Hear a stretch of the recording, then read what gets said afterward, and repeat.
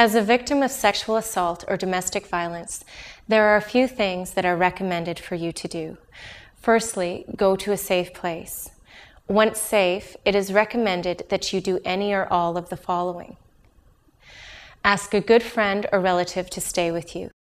You may just feel better with someone you trust close by. Call the police if you are afraid for your safety. If you want to see charges laid, you may decide to call the police right away. You can also call the police at a later time.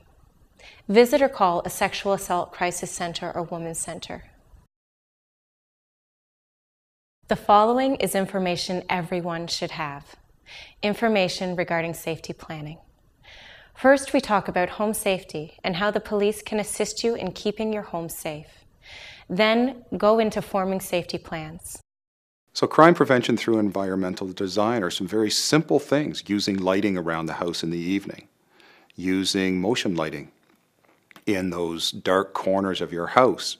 So when somebody during the night enters onto your backyard or near your shed, around the back door of the house, simply having a light come on is usually enough to startle a person and they'll leave.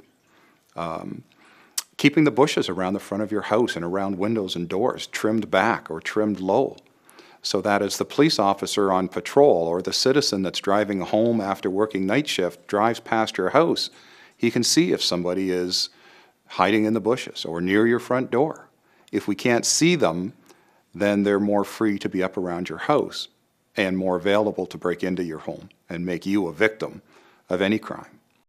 If you would like assistance in making your home more secure, or would like to know more about crime prevention through environmental design, contact local police.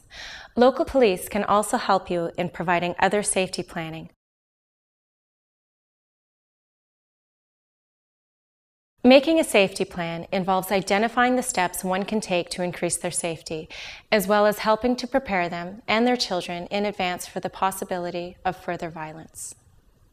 When the Support Link coordinator does a safety plan, they look at where the person lives, they look at where they work, and they look at where they socialize. So, for instance, if they were looking at where they live, one of the things that they might say to them is, okay, so you're in the middle of your living room, someone's at the door, it could be, as I said, the abuser, what are you going to do? And most people will freeze in that kind of a situation. So our job is to give them a plan, show them what they're going to do. There are some special concerns for women living in rural areas.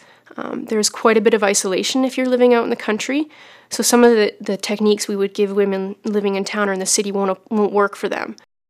Part of the safety planning that I did with victim services was to always know where I was at if I wasn't home. It wasn't good enough to know that I was traveling north. I needed to know what road I was on, what was the last crossroad. For the areas that I travel on a regular basis, I can pretty much tell you whose house I'm going by at any point in time. So they were ways that I learned to deal with things to keep myself safer. Not many people are aware that you don't have to have an activated cell phone to be able to place a 911 call. But this is possible as long as the cell phone has a charge and there is a service signal available. So you can work with court orders as well to increase your safety by getting a restraining order or peace bond. And you can use this by keeping the copies on you and sharing it with your friends and your neighbors so everybody's aware of the conditions that are put on your partner and things to look out for your safety.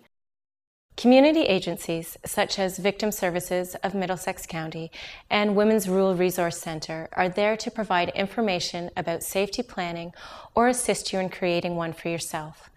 Please view the services part of this video for contact information for these and other agencies.